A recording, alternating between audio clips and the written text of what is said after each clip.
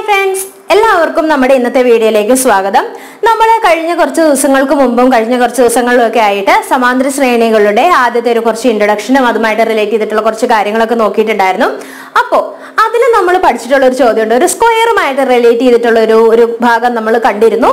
അപ്പോൾ ആ ഭാഗത്തിനെ നമ്മളൊന്ന് വിശാലമായിട്ട് കുറച്ചുകൂടി ഡീറ്റെയിൽഡ് ആയിട്ടൊന്ന് പഠിക്കാൻ പോവുകയാണ് ഇന്ന്. ഇത് സമാന്തര ശ്രേണികൾ എന്ന ചാപ്റ്ററിൽ ഈ സ്ക്വയറുമായിട്ട് റിലേറ്റ് ചെയ്തിട്ടുള്ള ഈ ക്വസ്റ്റ്യൻ ചെയ്യണം എന്നുണ്ടെങ്കിൽ നമ്മൾ അടിസ്ഥാനപരമായിട്ടുള്ള 5 കാര്യങ്ങൾ പഠിച്ചിരിക്കണം. എന്തൊക്കെയാണ് അത് എന്നുള്ളതാണ് ഇന്ന് ഞാൻ ഈ വീഡിയോയിലൂടെ നിങ്ങൾക്ക് ഡീറ്റെയിൽഡ് ആയിട്ട് പറഞ്ഞു തരാൻ പോകുന്നത്. നിങ്ങൾക്ക് അറിയാവുന്ന കാര്യങ്ങളായിരിക്കും, എങ്കിൽ പോലും നമുക്ക് ആ ബേസിക് ഒന്ന് മനസ്സിലേക്ക് വരുത്തണം. അപ്പോൾ അതിന് വേണ്ടിയിട്ടാണ് ഞാൻ ഇന്ന് ഈ വീഡിയോ ഇട്ടിരിക്കുന്നത്.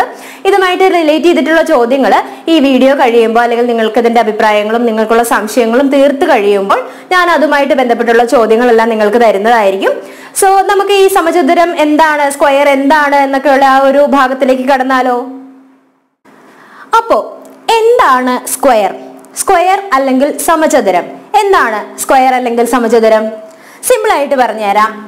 4 വശങ്ങളും ഒരുപോലെ വരുന്ന ചതുരമാണ് സമചതുരം. സമചതുരത്തിന്റെ എല്ലാ വശങ്ങളും ഈക്വൽ ആയിരിക്കും. All sides are equal. ഇതിന്റെ എല്ലാ സൈഡ്സും എല്ലാ വശങ്ങളും തുല്യമായിരിക്കും. അങ്ങനെ വരുന്ന ഒരു ചതുരമാണ് സമചതുരം. ഇപ്പൊ ഉദാഹരണമായിട്ട് ഇതൊരു സമചതുരമാണ്. ഞാനിവിടെ 1 സെന്റിമീറ്റർ വശമുള്ള, ഇവിടം തൊട്ട് ഇവിടം വരെ 1 സെന്റിമീറ്റർ വശമുള്ള ഒരു സമചതുരമാണ് വരച്ചിരിക്കുന്നത്. ഇവിടം തൊട്ട് ഇവിടെ വരെയും 1 സെന്റിമീറ്റർ ആയിരിക്കും. ഇതും 1 സെന്റിമീറ്റർ ആയിരിക്കും. ഇതും 1 സെന്റിമീറ്റർ ആയിരിക്കും. അതായത് വശങ്ങളുടെ നീളം അല്ലെങ്കിൽ വശങ്ങളുടെ അളവ് തുല്യമായിട്ട് വരുന്ന ചതുരത്തിനെയാണ് നമ്മൾ സമചതുരം എന്ന് പറയുന്നത്. ഇതിന്റെ എല്ലാ സൈഡ്സും ഈക്വൽ ആയിരിക്കും. ഇതിന് വശം എന്നാണ് പറയുന്നത്. വശം അല്ലെങ്കിൽ സൈഡ്. വശം അല്ലെങ്കിൽ സൈഡ്, എല്ലാ സൈഡും ഈക്വൽ ആണ്. ഇനി നമുക്ക് കുറച്ചുകൂടി വലിപ്പമുള്ള ഒരു സമചതുരം വരച്ചു നോക്കിയാലോ. വരച്ചു നോക്കാം. ഇപ്പൊ നമ്മൾ 1 സെന്റിമീറ്റർ ഉള്ള സമചതുരമാണ് വരച്ചത്. ഇനി നമുക്കൊരു 2 സെന്റിമീറ്റർ ഉള്ള സമചതുരം വരച്ചു നോക്കാം. ഇവിടെ വശങ്ങളുടെ നീളം എന്ന് പറയുന്നത് 2 സെന്റിമീറ്റർ ആണ്. അങ്ങനെ വരുമ്പോ എന്താ വരുന്നത്? സമചതുരം ആയതുകൊണ്ട് തന്നെ എല്ലാ വശങ്ങൾക്കും 2 സെന്റിമീറ്റർ തന്നെയായിരിക്കും. ഇവിടെ 2 സെന്റിമീറ്റർ ആണ്, ഇവിടെ 2 സെന്റിമീറ്റർ ആണ്, ഇവിടെയും 2 സെന്റിമീറ്റർ ആണ്. ഇനി 3 സെന്റിമീറ്ററിന്റെ സമചതുരം എങ്ങനെയാ വരുന്നത്? 3 സെന്റിമീറ്റർ ഇത്തിരിയും കൂടെ വലിപ്പം ഉണ്ടാകും. അപ്പോ 3 സെന്റിമീറ്റർ ഉള്ള ഒരു സമചതുരം നമ്മൾ വരയ്ക്കുകയാണ്. ഇവിടെ 3 സെന്റിമീറ്റർ ആണെങ്കിൽ ബാക്കിയുള്ള എല്ലാ വശങ്ങളും 3 സെന്റിമീറ്റർ ആയിരിക്കും. ഇവിടെ 3 സെന്റിമീറ്റർ ആണ്, ഇവിടെ 3 ആണ്, ഇവിടെയും 3 ആണ്. ഇങ്ങനെ നമുക്ക് 3, 4, 5, 6 എന്നിങ്ങനെ വശങ്ങൾ വരുന്ന സമചതുരങ്ങൾ വരയ്ക്കാൻ പറ്റും. ഇനി നമുക്ക് നമ്മുടെ ഒന്നാമത്തെ ചോദ്യമായിട്ട് വരുന്നത് ചുറ്റളവ്. ചുറ്റളവിനെ വരുന്ന ശ്രേണി എഴുതുക. അതായത് ഈ 1, 2, 3, 4 എന്ന് തുടർന്ന് പോകുന്ന സെന്റിമീറ്ററുകളുള്ള സമചതുരത്തിന്റെ വശങ്ങളുള്ള ഒരു സമചതുരത്തിന്റെ ചുറ്റളവ് എത്രയാണെന്നാണ്. അപ്പൊ ആ ചുറ്റളവ് വെച്ചിട്ടുള്ള ശ്രേണി എന്താണെന്നാണ് നമ്മളിപ്പോ നോക്കാൻ പോകുന്നത്. ആദ്യമായിട്ട് ഞാൻ പറയാൻ പോകുന്നത് എന്താണ് ചുറ്റളവ് എന്നുള്ളതാണ്. നിങ്ങൾക്ക് എല്ലാവർക്കും അറിയാം, എങ്കിലും ഞാൻ പറഞ്ഞു തരാണ് എന്താണ് ചുറ്റളവ്. ഇങ്ങനെ ചുറ്റിയുള്ള അളവ്, അതാണ് ചുറ്റളവ്. അതായത് ഇതിപ്പോ ഞാൻ A എന്ന് വിചാരിക്കുകയാണെന്ന് വെച്ചോ. അപ്പോ എയിൽ നിന്ന് തുടങ്ങി ഇവിടെ വന്ന് ഇവിടെ വന്ന് ഇവിടെ വന്ന് തിരിച്ച് എയിലെത്താൻ എത്ര ദൂരം സഞ്ചരിച്ചു, അതിന്റെ ചുറ്റിയുള്ള അളവാണ് ചുറ്റളവ് എന്ന് പറയുന്നത്. നമുക്ക് നോക്കിയാലോ ചുറ്റളവ് എങ്ങനെയാണ് കണ്ടുപിടിക്കുന്നതെന്ന്. അതായത് ഞാനിപ്പോ പറഞ്ഞതുപോലെ തന്നെ ചുറ്റിയുള്ള അളവായതുകൊണ്ട് ചുറ്റളവ്. ചുറ്റളവിന്റെ ഇംഗ്ലീഷ് എന്താണ്? പെരിമീറ്റർ. പെരിമീറ്റർ ആണ് ചുറ്റളവിന്റെ ഇംഗ്ലീഷ്. അപ്പോ ഇതിന്റെ ചുറ്റളവ് എന്താണ് വരുന്നത്? ചുറ്റിയുള്ള അളവായതുകൊണ്ട് 1 + 1 + 1 + 1 അങ്ങനെയല്ലേ വരുന്നത്. അതായത് ഇവിടെ തൊട്ട് ഇവിടെ വരെ 1 സെന്റിമീറ്റർ ആണ്, അടുത്തതും 1 സെന്റിമീറ്റർ ആണ്, ഇവിടെ 1 സെന്റിമീറ്റർ ആണ്. അപ്പൊ 2 ഒന്നായി. ഇവിടം തൊട്ട് ഇവിടം വരെയും 1 സെന്റിമീറ്റർ ആണ്. മൂന്നാമത്തെ ഒന്നായി. ഇവിടം തൊട്ട് ഇവിടം വരെയും 1 സെന്റിമീറ്റർ ആണ്. അപ്പോ നാലാമത്തെ ഒന്നായി. അപ്പൊ ചുറ്റളവ് എത്രയാണ് വരുന്നത്? ചുറ്റളവ് എന്ന് പറയുന്നത് 4 സെന്റിമീറ്റർ എന്ന് വന്നു. ഇനി ഈ ചുറ്റളവിനെ നമുക്ക് ഇതിലും എളുപ്പത്തിൽ പറയാൻ പറ്റും. എങ്ങനെയാണത്? അതായത് വശം ഗുണം 4. അതായത് സൈഡ് ഇൻറ്റു 4. എന്തുകൊണ്ടാണ് ഇവിടെ 4 വന്നത്? ഇത് സമചതുരമാണ്, ഇതിന് 4 വശങ്ങളുണ്ട്, 4 വശവും തുല്യമാണ്. അപ്പൊ എന്ത് വരുന്നു? ഇവിടെ 1 സെന്റിമീറ്റർ ഉള്ള സ്ക്വയർ ആണെങ്കിൽ എന്താണ് നമ്മുടെ ചുറ്റളവ് വരുന്നത്? സൈഡ് 1 ആണ്. അപ്പോ 1 ഇൻറ്റു 4 നമുക്ക് 4 എന്ന് കിട്ടും. ശരിയല്ലേ? ഇവിടെ 4 ആണ് നമുക്ക് കിട്ടിയിരിക്കുന്നത്. ഇനി 2 സെന്റിമീറ്റർ വശമുള്ള സമചതുരത്തിന്റെ ചുറ്റളവ് എത്രയാണ്? സൈഡ് ഇൻറ്റു 4 അല്ലെങ്കിൽ വശം ഗുണം 4. അപ്പൊ എത്രയാ വരുന്നത്? വശം എത്രയാ? 2. 2 ഗുണം 4 എത്രയാണത്? 8 ആണ്. അടുത്തത് 3 സെന്റിമീറ്റർ വരുന്നതിന് എങ്ങനെയാണ് വരുന്നത്? 3 ഗുണം 4. ഇപ്പൊ എത്ര വരുന്നു? 12 വരുന്നു. അതായത് 3 വശം, സെന്റിമീറ്റർ 3 ആണ്, 3 സെന്റിമീറ്റർ വശമുള്ള സമചതുരം 4 വശങ്ങളുണ്ട്. അപ്പൊ നമുക്ക് 12 എന്ന് കിട്ടി. ശരിയല്ലേ? അടുത്തത് ഇനി 4 സെന്റിമീറ്റർ വശമുള്ള ഒരു സ്ക്വയർ നമ്മൾ വരച്ചു. അപ്പൊ അതിന്റെ ചുറ്റളവ് എത്രയാണ് വരുന്നത്? 4 ഗുണം 4. ഇവിടെ 4 എന്ന് പറയുന്ന 4 സെന്റിമീറ്റർ ആണ്. ഈ പറയുന്ന 4 വശങ്ങളാണ്. അപ്പൊ നമുക്ക് എത്രയാ കിട്ടുന്നത്? 16 എന്ന് പറഞ്ഞ് കിട്ടി. ഇപ്പൊ നമുക്കൊരു ശ്രേണി കിട്ടിയിട്ടുണ്ട്. അതായത് 1 സെന്റിമീറ്റർ, 2 സെന്റിമീറ്റർ, 3 സെന്റിമീറ്റർ, 4 സെന്റിമീറ്റർ എന്ന് തുടർന്നു പോകുന്ന സമചതുരങ്ങളുടെ ചുറ്റളവിന്റെ ശ്രേണി എന്താണ്? 4, 8, 12, 16 എന്ന് തുടർന്നു പോകുന്നതാണ് നമ്മുടെ ശ്രേണിയായിട്ട് നമുക്ക് കിട്ടിയിരിക്കുന്നത്. അപ്പോൾ ചുറ്റളവ് അല്ലെങ്കിൽ പെരിമീറ്റർ എന്താണ്? ഇങ്ങനെ ചുറ്റിയുള്ള അളവ്. ഒരു സ്ക്വയറിനെ ഇങ്ങനെ ചുറ്റി വരുന്ന അളവാണ് ചുറ്റളവ് അല്ലെങ്കിൽ പെരിമീറ്റർ. ഇപ്പൊ നമ്മള് 2 കാര്യങ്ങൾ പഠിച്ചു. ഒന്ന് സമചതുരം അല്ലെങ്കിൽ സ്ക്വയർ എന്താണ്, മറ്റൊന്ന് പഠിച്ചത് ചുറ്റളവ് അല്ലെങ്കിൽ പെരിമീറ്റർ എന്താണെന്നുള്ളതാണ്. ഇനി നമ്മൾ പഠിക്കാൻ പോകുന്നത് പരപ്പളവാണ്. പരപ്പളവ് അല്ലെങ്കിൽ ഏരിയ. പരപ്പളവിനെ നമ്മൾ വിസ്തീർണം എന്നൊക്കെ പറയാം.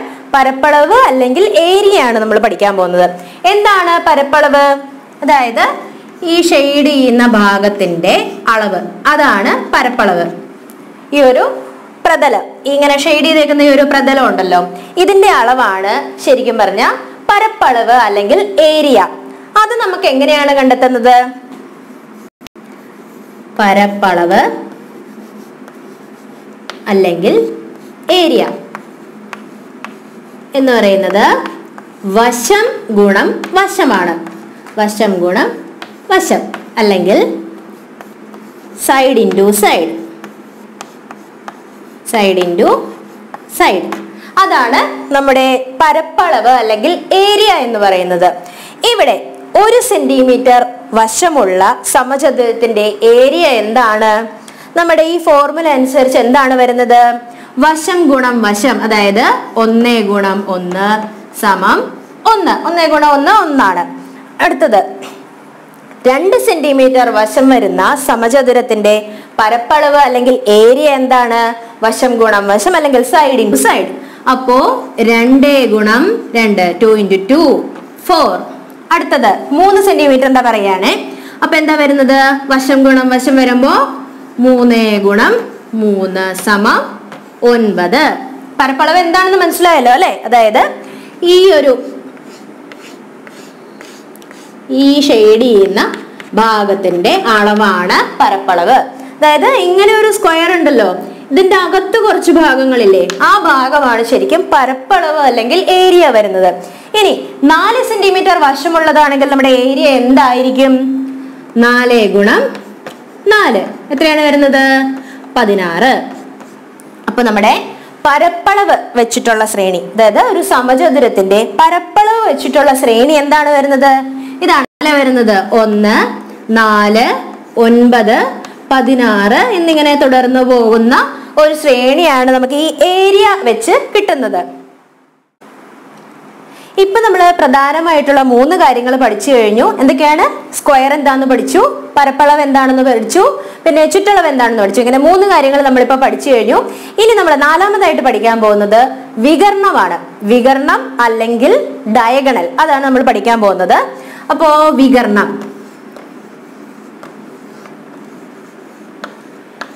അല്ലെങ്കിൽ എന്താണ്? ഡയഗണൽ.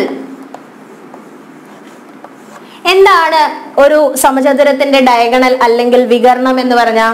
നമുക്ക് നോക്കാം. ഇവിടെ ഒരു സമചതുരം ഉണ്ട്, നമുക്കൊരു സമചതുരം ഉണ്ട്. ഇതിന്റെ വികരണം എന്താണെന്നാണ് നമ്മളിപ്പോ പറയാൻ പോകുന്നത്. എന്താണ് വികരണം? ഇങ്ങനെ ഓപ്പോസിറ്റ് സൈഡിൽ നിന്ന്, ഒരു സൈഡിൽ നിന്ന് അതിന്റെ ഓപ്പോസിറ്റ് സൈഡിലേക്ക് വരയ്ക്കുന്ന ഈ വര, ഈ ലൈനാണ് വികരണം അല്ലെങ്കിൽ ഡയഗണൽ എന്ന് പറയുന്നത്. ഇതിന്റെ ഓപ്പോസിറ്റ് ഒരു കോർണറിൽ നിന്ന് അതിന്റെ ഓപ്പോസിറ്റ് കോർണറിലേക്ക് വരയ്ക്കുന്ന ഈ ലൈൻ സെഗ്മെന്റ് ആണ് വികരണം അല്ലെങ്കിൽ ഡയഗണൽ എന്ന് പറയുന്നത്. ഒരു സമചതുരത്തിന് 2 ഡയഗണൽ ഉണ്ട്. ഇത് ഒരു ഡയഗണലാണല്ലോ, മനസ്സിലായില്ലേ? അതുപോലെ തന്നെ നമുക്ക് മറ്റു 2 വശങ്ങളില്ലേ, ഇവ തമ്മിൽ കൂട്ടി വരയ്ക്കുന്ന ഈ വരയ്ക്കും ഈ ലൈൻ സെഗ്മെന്റിനും ഡയഗണൽ എന്നാണ് പറയുന്നത്. അതായത് നമുക്ക് 2 ഡയഗണൽ ഉണ്ട് ഒരു സമചതുരത്തില്. സോ നമ്മുടെ ചോദ്യം ഇതാണ്, ഈ ഡയഗണലിന്റെ വരുന്ന ശ്രേണി എഴുതാനാണ് നമ്മൾ പറഞ്ഞിരിക്കുന്നത്. അതായത് 1 സെന്റിമീറ്റർ വശമായിട്ട് വരുന്ന ഒരു സമചതുരം നമുക്കുണ്ടെങ്കിൽ അതിന്റെ ഡയഗണൽ എന്തായിരിക്കും? ഇനി 2 സെന്റിമീറ്റർ വശമുള്ള ഒരു സമചതുരം നമുക്കുണ്ടെങ്കിൽ അതിന്റെ ഡയഗണൽ എന്തായിരിക്കും? അങ്ങനെ വരുന്ന ആ ഒരു ശ്രേണിയാണ് നമ്മളോട് എഴുതാനായിട്ട് ആവശ്യപ്പെടുന്നത്. അപ്പോ അത് നമ്മൾ എങ്ങനെയാണ് എഴുതുന്നത്? ഈ ഡയഗണൽ അല്ലെങ്കിൽ വികർണം കണ്ടുപിടിക്കണം എന്നുണ്ടെങ്കിൽ നമുക്ക് പൈതഗോറസ് തിയറം അറിയണം. പൈതഗോറസ് സിദ്ധാന്തം എന്താണെന്ന് അറിയണം. ഇത് നമ്മൾ ഇതിനു മുൻപുള്ള ചെറിയ ക്ലാസ്സിലൊക്കെ പഠിച്ചിട്ടുണ്ടാവും, നിങ്ങൾ ഓർക്കുന്നുണ്ടാവും എന്ന് ഞാൻ പ്രതീക്ഷിക്കുന്നു. എങ്കിലും ഇപ്പോഴത്തെ വെക്കേഷൻ ഒക്കെ കഴിഞ്ഞ് കഴിഞ്ഞപ്പോൾ നിങ്ങൾ ചിലപ്പോൾ മറന്നു പോകാനുള്ള സാധ്യതയുണ്ട്. എന്താണെങ്കിലും ഞാനത് എന്താണെന്നുള്ളത് പറഞ്ഞു തരാം. പൈതഗോറസ് തിയറം പഠിക്കുന്നതിനായിട്ട് നമുക്കൊരു മട്ടത്രികോണം കൺസിഡർ ചെയ്യണം. എന്താണ് മട്ടത്രികോണം അല്ലെങ്കിൽ റൈറ്റ് ആംഗിൾ ട്രയാംഗിൾ? നമുക്കൊരെണ്ണം വരയ്ക്കാം.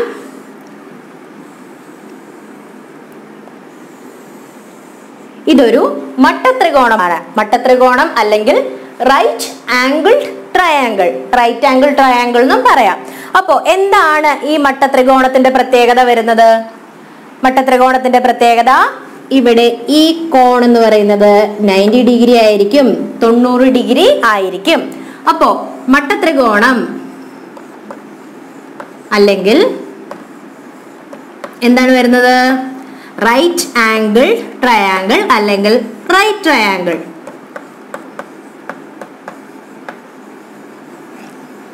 ഇതിന്റെ ഈ കോൺ, ഇതിലെ ഒരു കോൺ വരുന്നത് 90 ഡിഗ്രി ആയിരിക്കും. ഇങ്ങനെ ഒരു ട്രയാംഗിള്, അതിന്റെ ഒരു കോൺ 90 ഡിഗ്രി ആയിട്ട് വരുന്ന ട്രയാംഗിളുകളെ നമ്മൾക്ക് മട്ടത്രികോണം അല്ലെങ്കിൽ റൈറ്റ് ആംഗിൾ ട്രയാംഗിൾ എന്ന് വിളിക്കാം.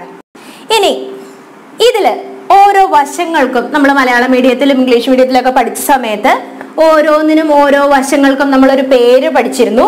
എന്താണത്? ഇതാണ് പാദം.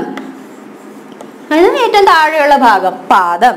ഇങ്ങനെ ഈ പെർപെൻഡിക്കുലർ ആയിട്ട് ഇങ്ങനെ കുത്തനെ വരുന്ന ഭാഗത്തിന് എന്താണ് പറയുന്നത്? ലംബം. ഇത് ലംബം.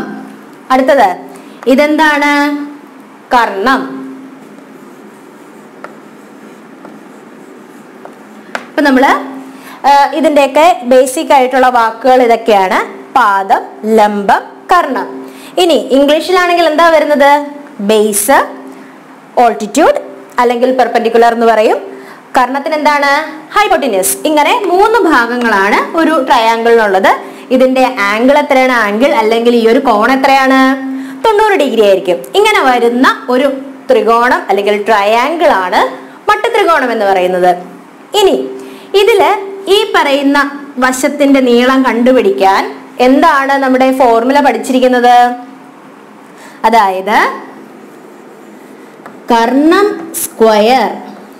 സ്ക്വയർ ഈക്വൽ ടു പാദം സ്ക്വയർ പ്ലസ് ലംബം സ്ക്വയർ. ഇതാണ് പൈതഗോറസ് തിയറമായിട്ട് വരുന്നത്. അതായത് കർണം സ്ക്വയർ എന്ന് പറയുന്നത് എന്താണ്? പാദം സ്ക്വയർ പ്ലസ് ലംബം സ്ക്വയർ ആണ്. ഇവിടെ പാദം ഇതാണ്, പാദം സ്ക്വയർ, ലംബം സ്ക്വയർ, കർണം സ്ക്വയർ. ഇങ്ങനെ ചെയ്തു വരുമ്പോഴാണ്, ഇതിപ്പോ കർണം സ്ക്വയർ ആണ് നമുക്ക് കിട്ടിയിരിക്കുന്നത്.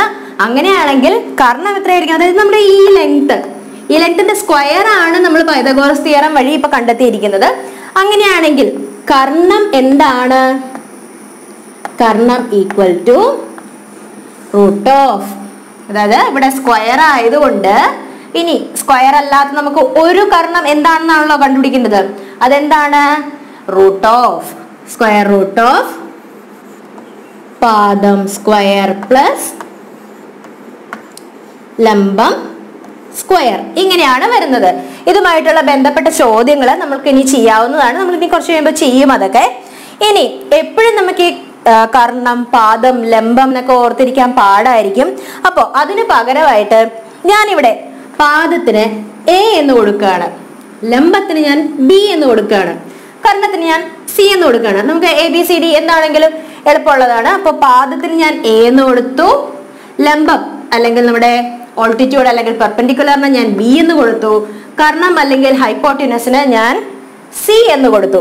അങ്ങനെയാണെങ്കിൽ സി സ്ക്വയർ ഈക്വൽ ടു എന്താണ്? A square plus B square. അപ്പോൾ ഇതാണ് നമ്മുടെ Pythagoras theorem.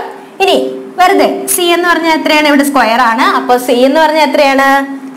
Root of A square plus B square. Simple ആയിട്ട് മനസ്സിലായല്ലോ അല്ലേ? നിങ്ങൾ ഇതിൽ ആവശ്യമുള്ള കാര്യങ്ങളെല്ലാം നോട്ട് ചെയ്യാൻ മറക്കരുത്. അഥവാ നിങ്ങൾക്ക് എന്തെങ്കിലും ഡൗട്ട് ഉണ്ടെങ്കിൽ നിങ്ങൾക്ക് എന്നോട് ചോദിക്കാം. അപ്പോൾ നമ്മൾ ഇനി നേരത്തെ ചെയ്തു വെച്ചൊരു ചോദ്യം ഉണ്ടല്ലോ, അതായത് സ്ക്വയറിന്റെ ഡയഗണൽ വരെയല്ലോ നമ്മളിപ്പോൾ എത്തി നിൽക്കുന്നത്. അതിൽ ഡയഗണൽ എത്രയാണ് എന്ന് കണ്ടുപിടിക്കാൻ പറഞ്ഞപ്പോഴാണല്ലോ നമ്മൾ ഈ പൈതഗോറസ് തിയറത്തിലേക്കൊക്കെ വന്നത്. അപ്പൊ നമുക്ക് സ്ക്വയറിലേക്ക് തന്നെ തിരിച്ചു പോകാം. അപ്പോൾ നമുക്ക് ഇവിടെ ഇപ്പോൾ ഒരു ട്രയാങ്കിൾ ഉണ്ട്, ഒരു സ്ക്വയർ ഉണ്ട്. ഇനി നമ്മൾ ചെയ്യാൻ പോകുന്നത് ഈ ഒരു ട്രയാങ്കിളിനെ അതേപോലെ എടുത്ത് നമ്മൾ ഇവിടെ കൊണ്ടുവന്ന് വെച്ചു. ഷേപ്പ് ശരിയാവുന്നില്ലേ?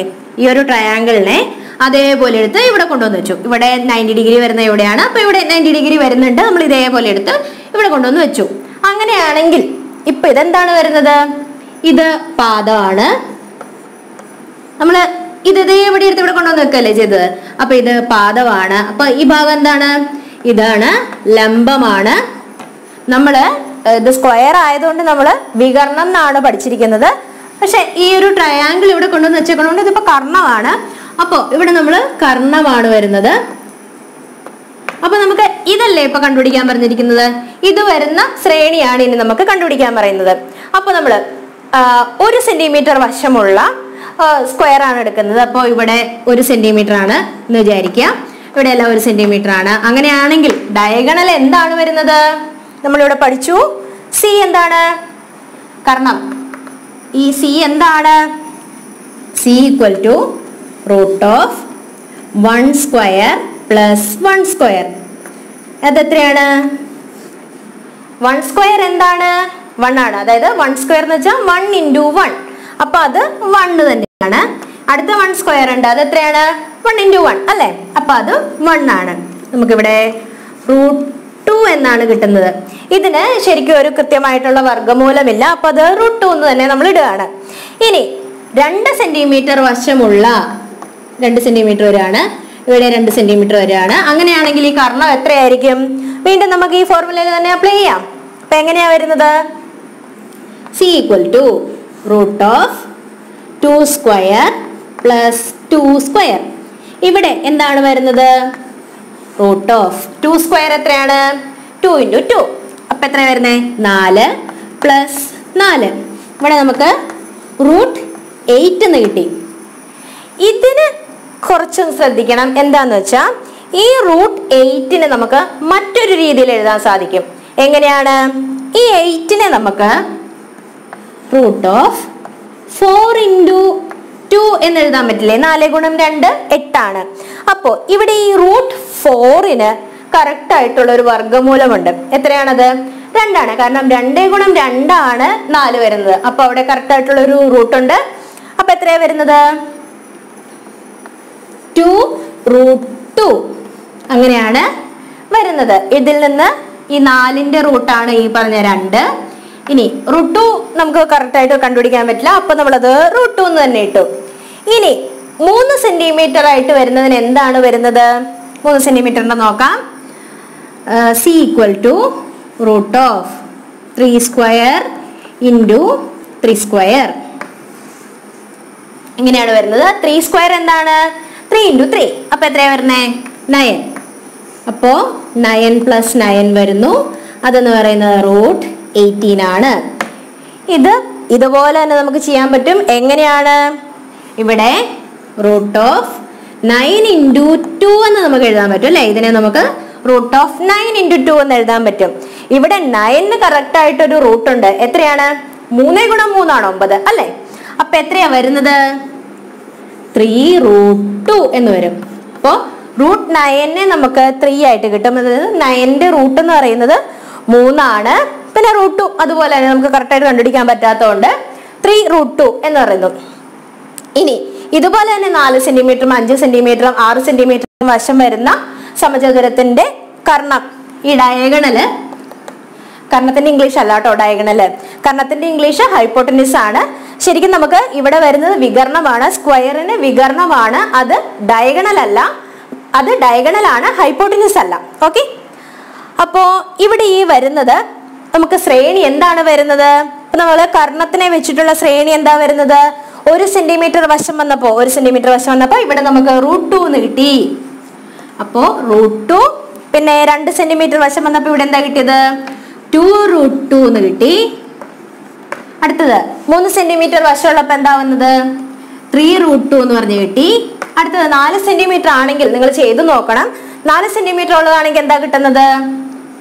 4√2 എന്ന് പറഞ്ഞിട്ടാണ് നമ്മുടെ ശ്രേണി തുടർന്നു പോകുന്നത്. ഇപ്പൊ നമ്മള് സമചതുരവുമായി ബന്ധപ്പെട്ട 5 കാര്യങ്ങൾ പഠിച്ചു കഴിഞ്ഞു. എന്തൊക്കെയാണ്? എന്താണ് സമചതുരം എന്ന് പഠിച്ചു, ചുറ്റളവ് പഠിച്ചു, പരപ്പളവ് പഠിച്ചു, വികർണം എന്താണെന്ന് പഠിച്ചു, ആ കൂടെ തന്നെ നമ്മൾ പൈതഗോറസ് തിയറം എന്താണെന്നും പഠിച്ചു. നിങ്ങൾക്ക് ഈ ക്ലാസ് എളുപ്പമാണ് എന്ന് ഞാൻ വിചാരിക്കുന്നു.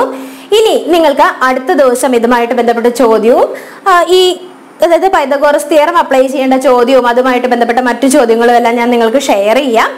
അപ്പോൾ അടുത്ത ദിവസം വീണ്ടും കാണാം.